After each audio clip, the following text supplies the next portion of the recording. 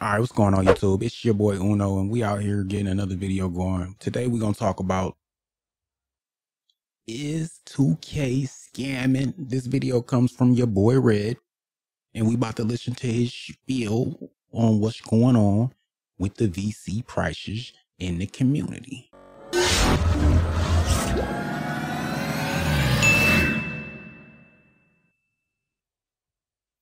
So, is 2K scamming? Is it a scam? Are they scamming us or not? Because that's the title of today's video. Today's video is titled 2K24 is scamming you, and here's why. Your boy Red is going to give us some of the reasons why he feel like 2K is scamming our boots. Let's get straight into it.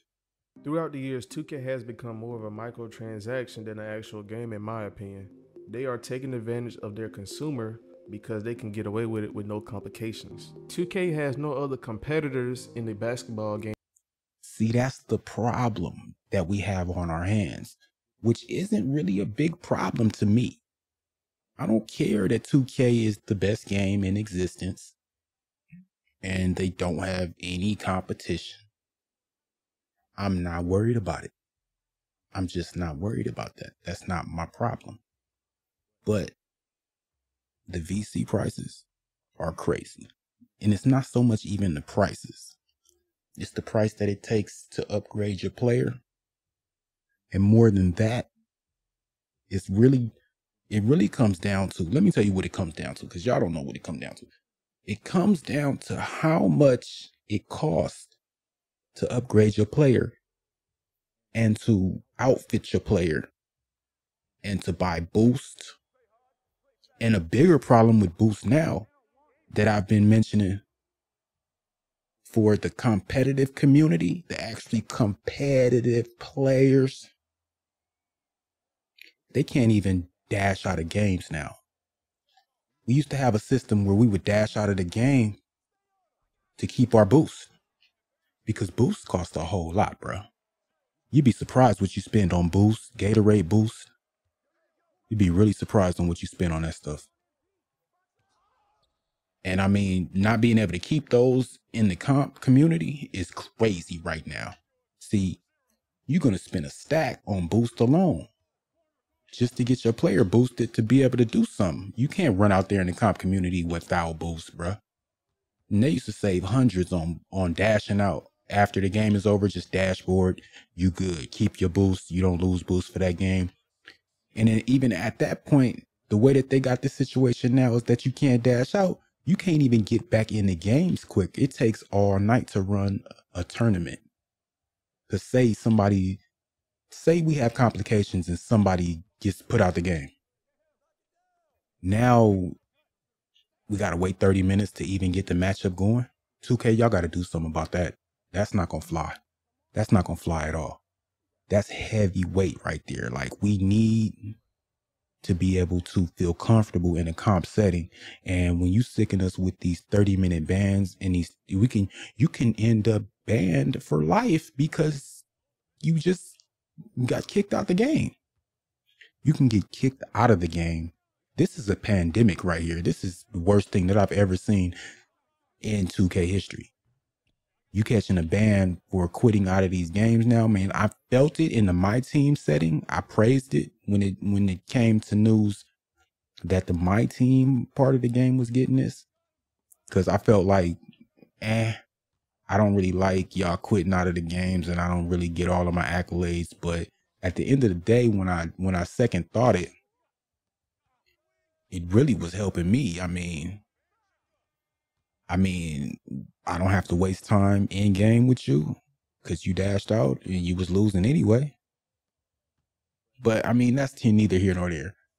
The bigger problem is comp is going to spend hundreds and hundreds of more dollars just to get games played, just to get games, and waste hours upon hours upon hours. I was watching the overnight tournament last night, and some of these things are ridiculous that I'm seeing in these Twitch streams. Like, you got players that have to load up on whole new accounts, whole new players, just to get their tournament done.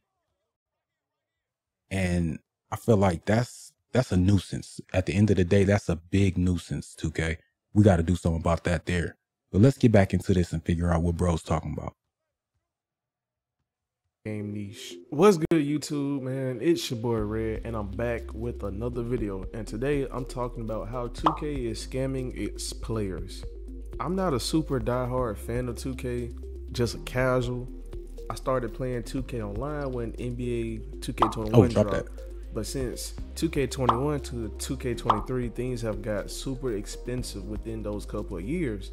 And with 2K24 dropping, there are some things we all need to discuss. And I don't think it's a major topic in the conversation of 2K. Reason number one, and I believe everybody can agree with me, VC prices. And there's no way that I already have to pay almost $100 on the base game because I mean, okay, you got a point there. He has a big point there, but it's not so much the VC prices as it is how much in-game items cost and how much it costs to update your players and get right.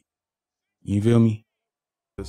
I'm not buying no legendary edition. I'm not buying the other edition that's like an actual $100. Then you got the 100. I mean, okay, I'm a basketball fan. I'm a sports fan, period. And you know, I felt like last year, I felt like, boom, let me go ahead and get the bigger package of the game that have, what is it called? The League Pass, NBA League Pass. I'm like, yeah, let me go ahead and get that. I'm gonna use that. Playoff time, it came in handy. One thing that I can say about that is that, you know, some of them game blackouts are different, you know, and ain't really nothing I can do about that anyway, you know. And I don't know if Spectrum has come to an agreement, but they was trying to figure out what to do about their sports packages with ESPN. So, you know, sports is in a bad place right now, but I still went ahead and got that league pass because I know come playoff time, I'm going to want to see those games. And, you know, I don't do the whole TV thing. I don't watch TV. I watch the internet pretty much for news and for sports. You know, I'll go straight to YouTube, watch highlights or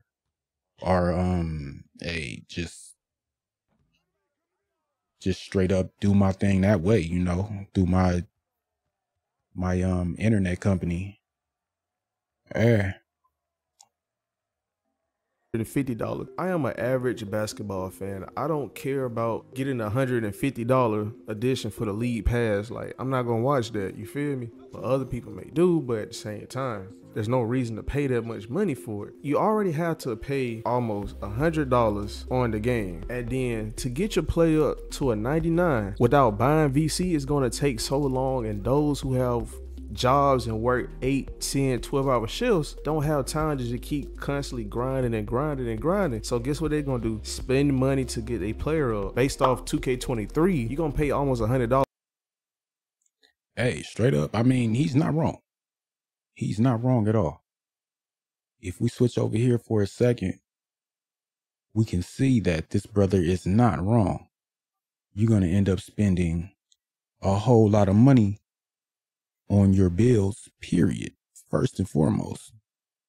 I mean, over the years, the prices that it costs to buy VC has not changed at all. You have been able to get the same VC for the same prices, but the cost of your build has fluctuated drastically. And we've seen an increase in that. And as you see that total there at the bottom, in order to do one player pretty much is 475,000 VC. I feel like that's outrageous. I do feel like that's outrageous. That could come down. You know what I mean? That's one reason why I limit the amount of players I make, and I take my time when I'm choosing, you know, which players I'm really gonna mess with. You know, I can't just bust out and say, let me make 14 players. And it is honestly taking me away from the comp situation. Last year I didn't play much competitive 2K. For one reason is because I didn't have the time to necessarily, but for the major reason is, you know, when you get with these teams and they may need a certain player to fit the scheme, who's gonna pay for the player? You gonna buy the player?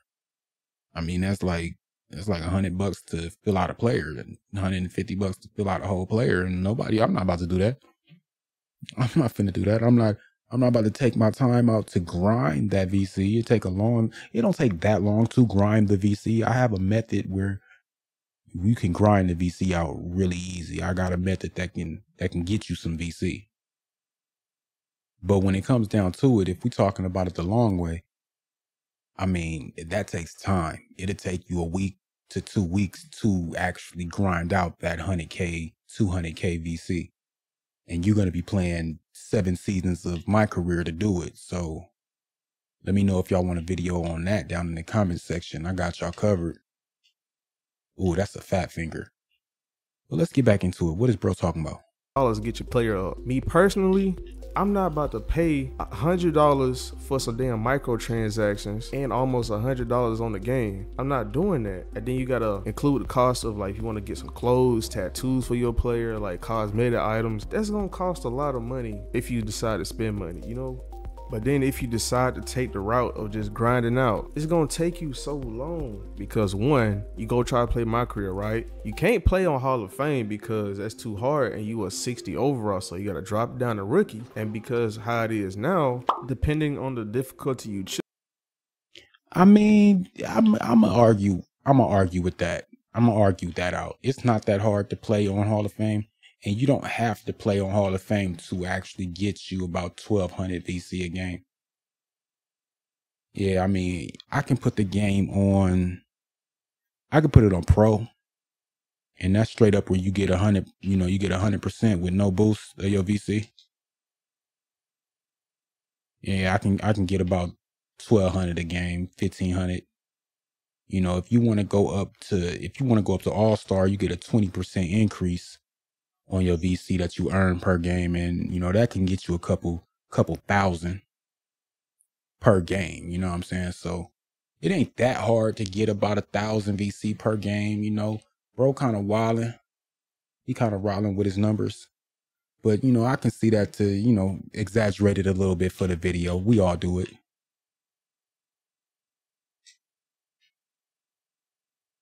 I mean, hey. Choose would depend on how much VC and badge points you get. And a My Career game takes almost 20 to 30 minutes if you decide to play it all the way through. Your first contract is gonna be like 500 VC per game, so you might not even get 1,000 VC per game. You feel me? So that just already gonna take you out. And then with the cosmetic items in 2K23, a do-rag cost 10,000 VC. You know how long that's gonna take? Like, if you have like a full max contract, the most you get per contract per game is like 1,000 VC per game. So it takes you like 10 My Career games roughly to get enough VC to buy a do-rag. And that's 20 to 30 minutes per game if you don't exploit it or just decide. Like, if you decide to play it all the way through, it's gonna take you 2 hours plus just to get a do-rag for your My Player. Then also, my question is, why do you want that do-rag? Nobody want no do-rag like that. Kobe. That's kind of excessive. I mean, I feel your argument, but I'm not about to stand for that. I can't stand that one. I'm not gonna stand Lee out on that. I mean, but he's not wrong. It's gonna take you a pretty minute to get up the VC that you need to just get these cosmetics if you want them. He's not wrong.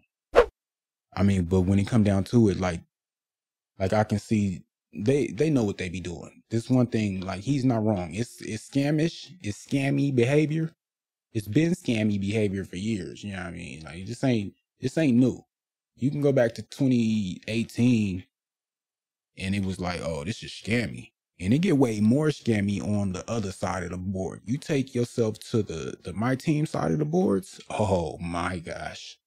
Scammy whammy. It's scammy wells about that mud. You know what I mean? Scammy shammy, you know what I mean? But as far as like the time that it takes to get your VC up, to go ahead and get you a jacket or something that you might want, bruh, you'll be here forever. The mischief boots, 25K. 25K, bruh. Sometimes it'll be some of these items that you'll see and you be like, why did that cost that much? That's different. You know, but I mean, if you different, you can get the VC up to get this, you know, get what you want. You got to think about upgrading your player too. The upgrades start off cheap when you're a low overall, but as soon as you get Yeah, the upgrades be taking me out. You'd be surprised. They changed this year a little bit. I think they're a little bit better on them, but I can't be the one to, you know, say for sure what the upgrades is costing. Like, getting your high 90s or high 80s, it's gonna cost you almost like 20-30K just for one little upgrade bar. And this is one of the reasons why I just low-key just done with 2K. Even though 2K24 does look good, honestly. I like the gameplay. Everything just looks smooth and realistic. That's all I wanted, a realistic ass basketball game. But at the same time, I'm not spending any more money than I have to, bro. Like, what is up with us buying games and then have to spend more money just get other stuff and like to upgrade our players and things like cosmetic items? I want my dude to have tattoos. I'm not paying cash to get VC, even though I could just play my career or even play all the other game modes and stuff. But like, even then, it's still gonna take a long time because clothing is so expensive. Everything cosmetic in 2K is expensive. Like the transportation, like I get that's supposed to be expensive, but it's beyond expensive. Like, what are y'all doing? Like, y'all just making everything so hard to obtain, man, for no reason. I don't have enough time to put like 5 or 6 hours in 2K every day. Most I could do is like an hour now. I just want to enjoy the game, man. I don't want to just have to put money, keep buying stuff for this game. and the cold part is the folks that do have the time to put 4 and 6 hours into the game a day, they don't care about any of the stuff that you're talking about. They don't care about any of these cosmetic rewards, tattoos. At the most, they're using a VC to build new players. Definitely. Because that is what comp players do. Comp players will build all the players they can, take up every slot it takes to build a player, and then delete players and build new players. That is definitely what comp players will do. Hey, and then buying it every year, I'm not doing that. You feel me? I don't get how people do that every year. It always the same thing with 2K. Oh, so you know, as soon as they release the trailer, oh, this 2K look good. Oh, this might be the best 2K yet. A couple months later, man, this 2K was horrible. That's what everybody was saying about 2K23, and then 22, then 21. It's like everybody says the same thing every year, and then start complaining about it, and just be complaining and complaining and complaining, bro. It's like, just play something else, bro. Y'all just gonna keep buying it. Nigga, and you had to. you better talk straight, weak ass nigga. What is going on in game? I didn't know what they was talking about. My bad, y'all. That's crazy.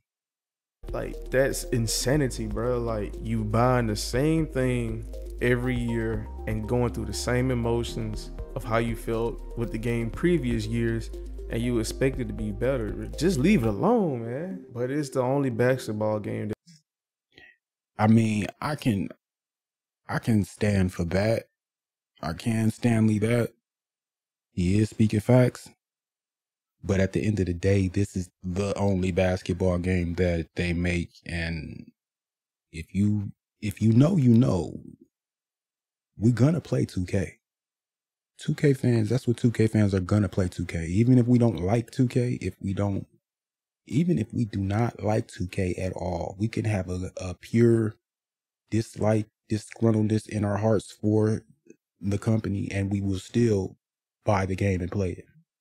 Even if we have to wait until the game costs $2 or is free on Game Pass, or, you know, whatever we got to do, we're going to get the game and play it. Oh yeah, that's what we going to do. You know, and hey, it is what it is. I mean, you got some folks that don't put any money into it and still play it. Yeah, they be trash for a long time. They might take a long time of grinding, but they do it. I don't know how they do it, but they do it nonetheless. that we got. So I don't blame y'all, but me personally, I'm just done with it, dog. I'm done with it. Reason number 2, same game, different year. Sometimes I ask myself, is there really a point in releasing a new basketball game every year? Like, really? That's the question I've been having for him lately. Like, is it some kind of way where we can have a better system where we don't have to buy the new game every year? Because it's not necessarily, I mean, the only benefit to that is 2K getting paid, to be honest. It's kind of a, and especially since they added these season passes, they can go Fortnite level now and just, we got the game, we bought the game. Now next year, just give us our cosmetic upgrades, you know, change the engine. Do we have to necessarily, I don't know, is somebody in the tech world or that knows about that would have to tell us, like, in order to get the new feel of the game that we get every year, do we have to buy a new game? Do we need a whole new, or can that just come in updates? I believe that can come in updates, right? I've seen Fortnite look different over the years just off of updates, period, right? I mean, I don't know about that situation. I can't tell you that side of the ball. I do know that it's ridiculous, especially with seasons introduced now, that we have to buy a new game, though, a new packaged game. You know, I believe that's greedy. That's greed and part of the scam. If we want to say anything's a scam, that's part of the scam. Can y'all give me some reasons down below in the comments? Because I don't think there is. Has the game mechanics changed so much that it needs a new game every year? Why not have a big major update once a year? The update will consist of the new NBA roster and other changes. They drop an update every new season of 2K, and they may change it to the rec and throughout the neighborhood. So why not do that once a year and have the season updates throughout the year? Now they have to make money, so they could charge people to get the update, because technically we pay for an update roster anyway, so it wouldn't be anything different than what we used to, unless there's a major change to the gameplay mechanics that requires them to start from scratch. It's like every time when it's time for 2K to come out, they always release the builder, the gameplay, they show a little gameplay footage, all that. Constantly, it's always been like the same thing. One year they make the build strict, you know what I'm saying? One build can't do everything, and then one year they make it to the point of, like, you could really just grind out one build and just be able to do everything you want to do for real. Like with 23 6-9 builds were the wave. Like if you didn't have a 6-9, like, what are you doing? The 6-9s, you could just be like prime KD or Giannis for real. Like if you made anything shorter than I'll say at least a sit 8, like, you messing up. Cause like, what a 6'3" point guard gonna do to a sit 9? You getting knocked out the way, you getting dunked on. Like, there's nothing you could do. You getting shot over, they shooting over you. There's nothing that you can do. So everybody really adapted to the wave, and then boom. Not gonna lie, it was overdose. If you didn't make a 6-9 build, it was over for you. It was over for you. Easy. 6-9s everywhere. You don't know what somebody can do. It's like everybody could do everything. You feel me?